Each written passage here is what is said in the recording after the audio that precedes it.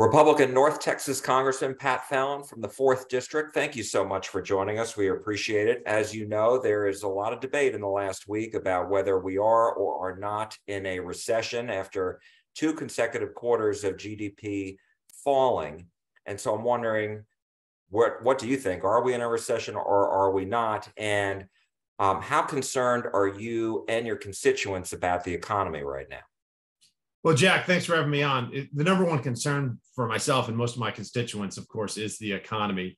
And growing up and being a student of government and foreign current affairs, and I was always taught, and the definition of a recession was if you have 2 consecutive quarters of negative GDP growth. In the first quarter, we had minus 1.6. In the second quarter, we had just under 1% negative growth. That's a recession. That's happened 10 times since World War II. And every single time it was a recession. So to say this is something else, and I'm not rooting for that, by the way. I want us to grow and I want our economy to thrive. But we're clearly in a recession. Now, how bad will it be? We're going to find out in the third quarter. Maybe we start to, pull out of it. I don't know. But to sit there and have the Biden administration kind of spin this into, oh, no, this is not a recession, rather. This is a special exception. It's kind of silly. What do you think the solutions are? Number one, to stop injecting trillions of dollars into the money supply. I think that's why we're seeing record inflation, at least 40-year high in inflation. Unleash the private sector. Texas grows and Texas is successful because we have limited government, low taxes, reasonable regulation, and people feel that they can, achieve their dreams in Texas. At least a lot of folks, because I really am a strong believer in people voting with their feet. That's why Texas continues to grow, while states like California, Illinois, and New York are seeing they're losing electoral votes. They're losing people. They're bleeding opportunity and jobs to Texas. So I think for the United States to be successful, we should really follow the Texas model. So you're saying stop government spending, stop increasing government spending. Oh, yeah, there's no doubt. I mean, Joe Biden has put that on steroids in the first year and a half of his presidency. I think that's definitely why we're seeing inflation. Because, and also this negative growth too. China, this isn't a global phenomenon. China in the first quarter their economy grew by 4.8%. So clearly something's a little bit amiss. And declaring war in the American energy sector wasn't helpful either. What impact do you think the economy will have on the November elections? Will this help Republicans, do you think? Well, I think there's a clear correlation, and it's really you don't want, again, to benefit from misery and woe and dismay, and that's why I always root for the country, regardless of who's in the White House. But yeah, I mean, clearly that's why it's pretty much a foregone conclusion. You never know, and it's not over till it's over, as they say. But the House seems that it will switch hands to the Republican side come November. But what we've seen in polling, to be quite candid and frank, is the higher gas prices are, the worse the Democrats do in the polls. And so, it's left to be said from, August now through November, gas prices could drop. Democrats may do a little bit better. But if gas prices rise again and inflation continues to rise, and by all measures and metrics, inflation is going to be a problem for the next year and a half, then it'll be interesting to see the direct correlation at the polls come November. Wanted to ask you about Congress approving the CHIPS Act, about $80 billion in incentives for companies to expand production of computer chips across the country. We're seeing that here in Texas with various announcements in your district, and also in Central Texas. And so I'm wondering, how did you vote on this, and what's your thought on it? Well, Jack, another great question. So I voted no, and I'll explain why, because it's kind of counterintuitive, what I'm going to say, and then the reason. The semiconductor manufacturing industry, I mean, it's that sector is so vitally important to our country and to our national security. And if we've got Globotech and TI have announced that they're going to have massive expansions, which is wonderful and great news. So then you ask, of course, the lead up question would be, a follow-up question would be, Fallon, then why'd you vote no? This particular CHIPS Act could have been written better and a lot better, quite frankly, because what we don't want to see is to bolster manufacturing in China. And there were insufficient guardrails to protect espionage. There was a couple $100 billion that were going to be spent along government agencies to do research. The semiconductor manufacturing, that term wasn't even defined in the bill, and it left it to the Secretary of Commerce, Raimondo, to define that. And if it allowed, if you believe it or not, the manufacturers to expand their operations in China, provided that it wasn't a quote unquote significant transaction or a material expansion. And even if it was a material expansion, and that, by the way, those terms were going to be defined by the Secretary of Commerce, provided they were going to manufacture legacy semiconductor chips, they could still do so in China and use that money. And that's not what it's for. So it was dubiously nicknamed the bill, the Chips for China Act. So it was a piece of legislation well intended, because we really do. Most Americans don't know that the vast majority of semiconductor chips are produced in Taiwan, which is a friend, but is also, in danger of a direct Chinese military intervention, unfortunately. And then China's responsible for about 20%, give or take. And then the United States only makes about 11% of these chips. And when you're talking about the newer, the 5 nano, that's the term for the size, but the brand new high-tech chips, it's even less. So it is something we need to address. It just wasn't addressed in the right way.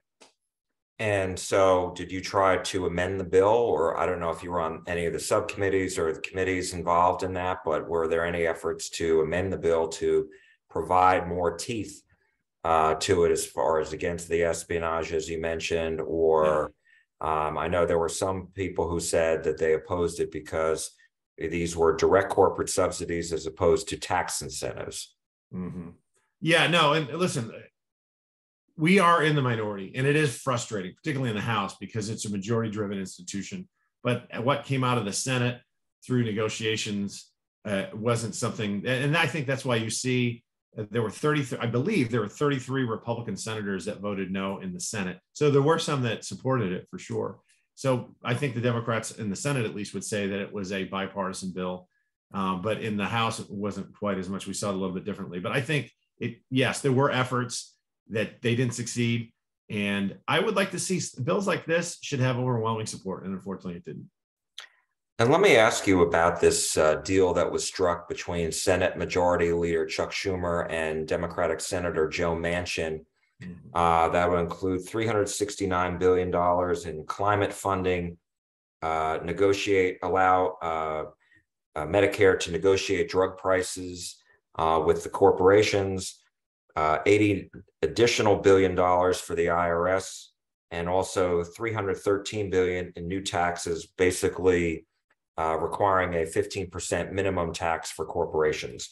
I know that's still working its way through the Senate, but if that or some kind of version of it passes, it will go to the House. What's your thought on that? Well, I would be a hard no on that if it hits when it comes to the House. Reason being is, in the bill, if you read it, I think Joe Manchin got taken to the cleaners on this, to be quite frank, Jack.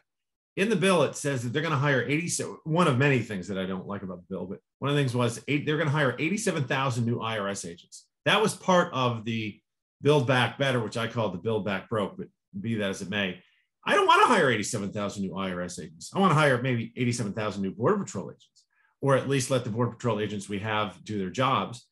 And one thing I've learned in a year and a half of being in Washington is if the bill is named, whatever the bill is named, it very well may do the opposite. So this is the Inflation Reduction Act. I think it's actually going to exacerbate inflation. Why? Because when you put $433 billion in new spending, almost a quarter of a half a trillion dollars, and then the way you're quote unquote going to pay for it is increase taxes on corporations. Well, those corporations are going to pass those costs on the consumer, which will do what? Raise prices even more. I don't think it's going to do what it's intended to do. And I wanted to also ask you about headlines that were being made in the last week with the mayor of Washington, D.C. requesting assistance from the National Guard with regards to the people who were brought into the country, came into the country illegally, and then took advantage of buses being provided by the state of Texas and the state of Arizona. She said they're overwhelmed. What's your thought about all this? Democrats call this, I was talking to another Democratic member of Congress, Eddie Bernice Johnson, who said the governor of Texas is playing, political football here. I would say that the Democrats are playing political football because we have a de facto open border. And it's when I hear Mayor Bowser say that there's this, it's a humanitarian crisis and she can't handle it. Well, guess what? Cry me a river, Mayor, as one of my colleagues said. The fact of the matter is the border has never been this wide open in our history. And the statistics that, show this. In April of this year, we had 234,000 illegal border crossings, which is the highest we've ever had. That was 1,258% higher than the last April President Trump was in office. And then in May, it was eclipsed because May was nearly 240,000 illegal border crossings, which was 930% higher than the last May that President Trump had been in office. We've had 3.9 million illegal border crossings when you couple the known and then the known gotaways. That's the entire state of West Virginia and then some. It is a huge crisis. The drug cartels are making wild profits, one from illegal narcotics and two from human smuggling. They're making now about $1 billion a month. $1 billion a month. It is a startling figure because every one of these migrants better give $3,000 to $4,000 to the cartels and wear a bracelet. And if they don't, they could be harmed or killed. That's the sad truth of an open and porous border. So what Joe Biden has done is made every state a border state. Obviously, Texas, Arizona, New Mexico, California, but all of them. And for then Mayor Bowser in DC, I think we should have an express bus to Nancy Pelosi's house in San Francisco and at Joe Biden's beach house in Delaware to really open their eyes up to the fact that we should be controlling our southern border and not the Mexican drug cartels. But isn't it time for Congress to act? Oh, there's no doubt about that. We should, in a truly bipartisan way, not some kind of like some games where you get one or two people from the other side and then all of the other ones vote no, and it's just shoved down people's throats. But there's a way to solve this. You can have a merit-based immigration system. You can increase legal migration. You can give people points for when they follow the rules. For instance, you have a lot of migrant workers. And that's hard work. They should be earning points to get to work toward a green card, to incentivize legal behavior. When you incentivize anything, you get more of it. So when you incentivize mass and lawful migration, you're going to get more of it, which is what this administration has been doing. And we can't just have blanket amnesty either, because that doesn't work. We need a secure border first, and then I think a merit-based immigration system. My last question: is there any effort? Do you see that happening, or not in an election year? I don't see it happening in the next 5 months. There's no doubt about that. I would be shocked if it did. What I would hope and like to see is in January, let's just assume that by all measures and predictions and stats, the Republicans, we take the House back in November. Well, let's say we take the Senate as well. Then you've got divided government. And what I'd like to see is true negotiations to say, listen, we all know what we need to do to fix the border. We need to secure it. We need to allow folks to come to the country legally, and we welcome those folks. But that's one step. The other ones are, if we worked together and, as I said, secure the border, but also allow people to come legally and maybe expand the quotas, then we could get somewhere. But we can't just have blanket amnesty, and we can't have a very quick path to citizenship. It needs to be earned. Republican Congressman Pat Fallon of the 4th Congressional District, thank you so much for joining us. We really do appreciate your time. No, Jack, thanks for having me. God bless. Thank you.